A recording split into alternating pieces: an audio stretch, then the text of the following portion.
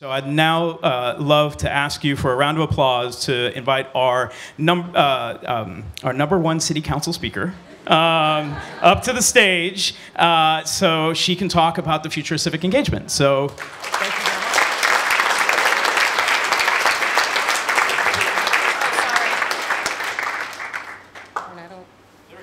Can I close this thing, or is it going to go off if I do? I'm not really that tech savvy at all. I don't believe that. So, okay. So I'm going to try to, good morning to everybody. Buenos dias. This has been exciting. Is everybody excited? I know that a lot of talk has happened here. I will try to be quick with my remarks, but really it is a pleasure to be here with all of you. So I want to thank BetaNYC for organizing this conference, and thanks to Civic Hall, who we've done a lot of great work with, and always looking forward to visiting the space here. And so happy Women's Month, History Month to everybody, and I know it's International Data Day, so congratulations on that. Really want to take a moment, and I think it's been understood, but personally, you know, my former colleague and our borough president, I want to thank her very much for all the work that she's done. We all know that we wouldn't be here if it wasn't for her, because she did sponsor that law and that legislation. And also the Commissioner Tantoko, it's the first time we meet, but it's really a pleasure to be here with you as well. So as Speaker of the New York City Council, I lead a legislative body that helps shape the lives of everyday New Yorkers. Who here lives in New York City? Okay. And I'm hoping everybody here knows who their city council member is. Who does? If you don't, go to our website, plug in your address, and you will know who your council member is. It's very important. In my time as Speaker, I've made it my priority to increase transparency and accessibility to the council's work, something that really had gone unattended to. Since 2014, we've passed 7 additional pieces of legislation to strengthen New York's open data law and held 3 oversight hearings to obtain government and public feedback. We focused on making the data more useful and usable to the public by requiring data dictionaries and shifting how geospatial information is presented.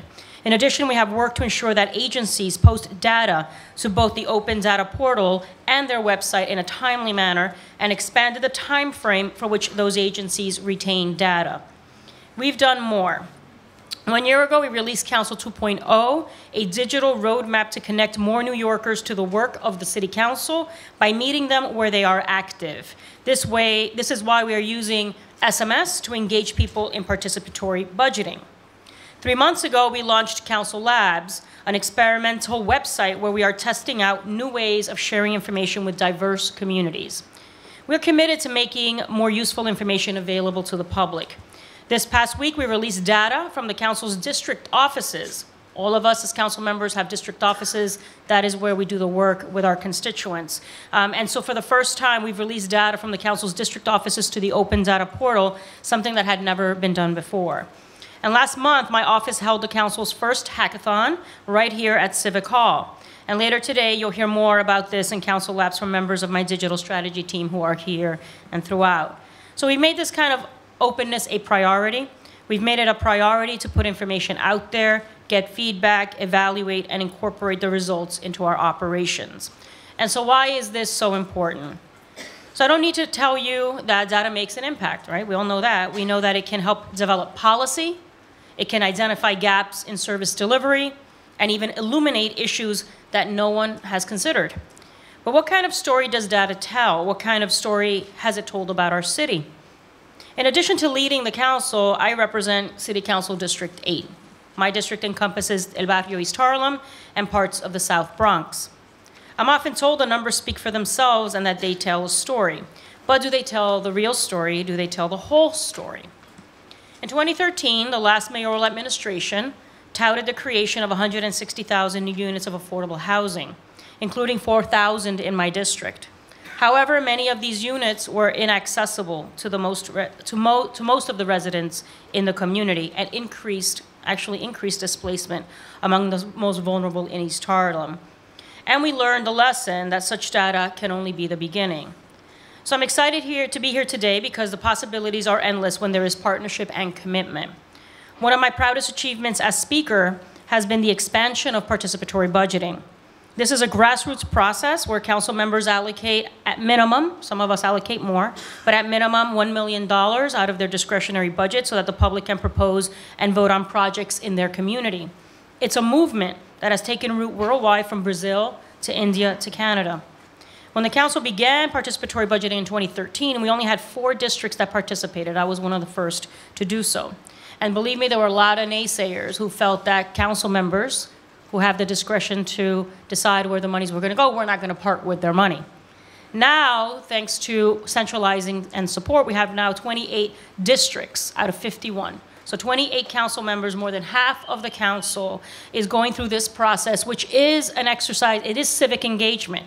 We allow young people as young as 14 to vote in this process. So when you talk about really having and underlining what the importance of engagement is, it's critical that we start kind of providing those opportunities as government really early on. And obviously what Gail talked about in terms of on the digital front is really important as well. So we go through this process where we allow formerly incarcerated, who usually cannot vote, right, until they clear probation or parole.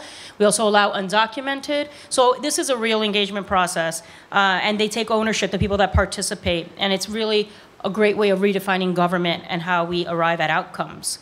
And then the council, in partnership with the Urban Justice Center, collected demographic information of those who voted in this process. And just a couple of highlights so you can understand how the data tells the story, right? So over 51,000 people voted in the last cycle of participatory budgeting. Nearly 60% of these voters identified as people of color. 63% identified as women.